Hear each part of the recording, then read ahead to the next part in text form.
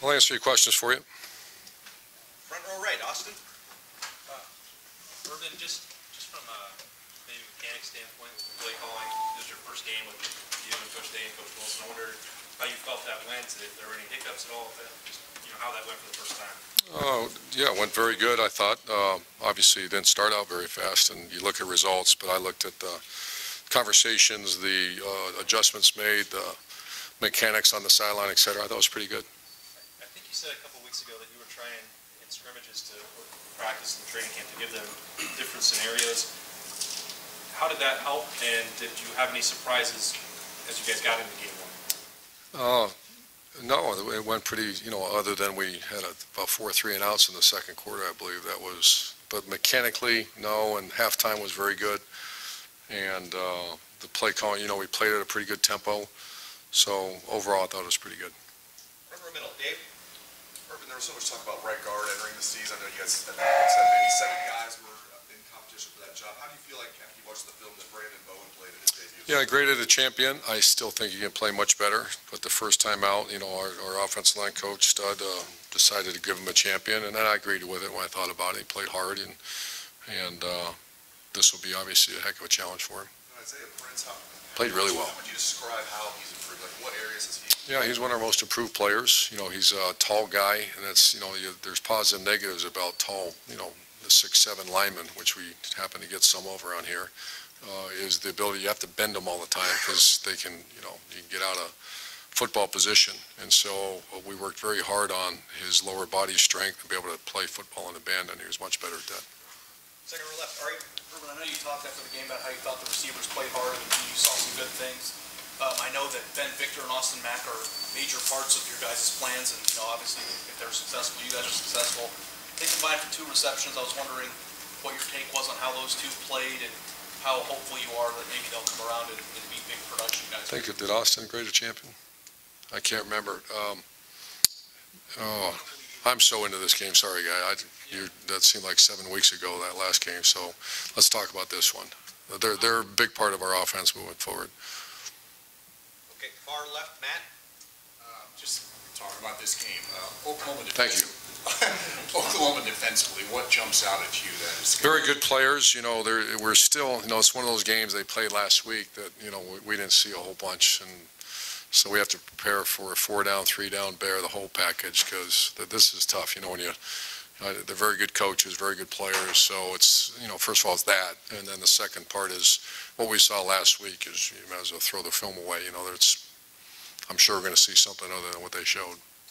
Also, atmosphere on Saturday. I mean, you went there last year. I know it was a great atmosphere. But what are you expecting? How big of a difference can that make in special games like that? Well, we have to play well. But when you play well, certainly the crowd gets into it. And I know in the final game last year, the crowd had a huge part to do with that. So we have as good a stadium, finest stadium in America, and we have great fans. But we have to play well to get them into the game. So that should be a home field advantage, obviously.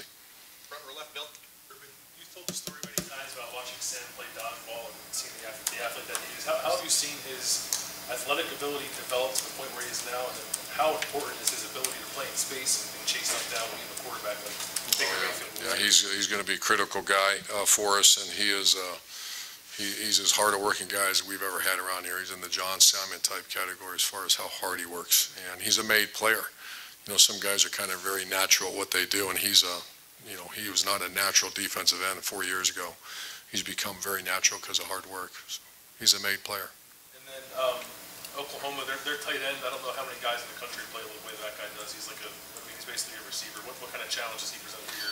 Well, his size, that's the thing, that when you see guys like that they bodies you.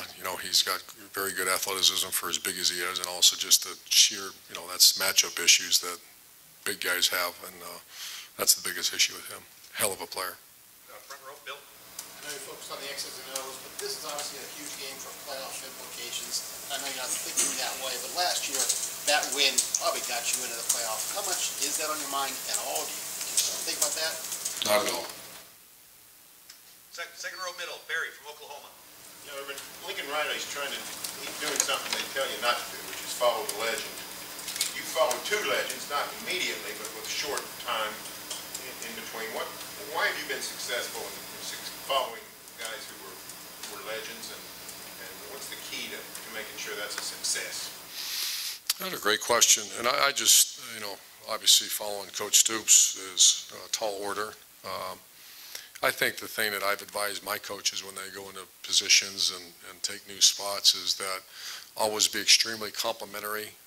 Never talk as if those players aren't your players. They're, and obviously he was elevated from inside the staff. When I hear coaches say, well, it's not, these aren't my guys, or, wait till he gets his guys in there, I cringe.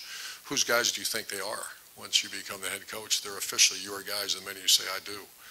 And so that's advice, and, I don't know if that's pertinent in this situation because they are his guys, but that's just advice. When I hear that, you gotta be kidding me. Why would a coach say that? Because what do you think those players are doing?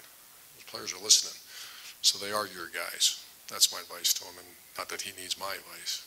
I think that's kind of an interesting, you don't see that very often where you get to hand it off to who you want to hand it off to. That's a pretty good setup for him. The experience factor is massive between you and him. He turned 34 yesterday. Is there any disadvantage to being a head coach at such a young age? Disadvantage?